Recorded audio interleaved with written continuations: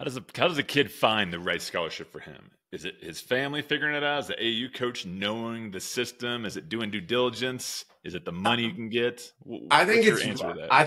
I think it's building a network around the player, the family that is built on rigorous honesty. There's a lot of false promises that get sold in this world by almost every adult of every category, whether it's college coaches, what like name it. But I think that not only having people around you that are going to tell you the truth about you, but also being honest with yourself is a really hard thing to do. Um, and that's not the same as not having ambition. That's not. But again, kind of going back to what I was talking about, like, do I really want to go? Do I need to be seen on the Arizona roster, or do I want to go get 28 minutes a night at Nevada? Yeah.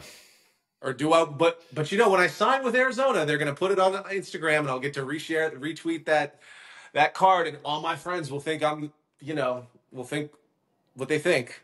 You know.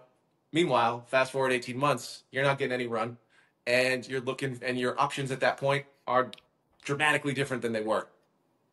So again, that rigorous honesty with yourself, inside the family, and then with the people that you're leaning on, I would say is pretty paramount.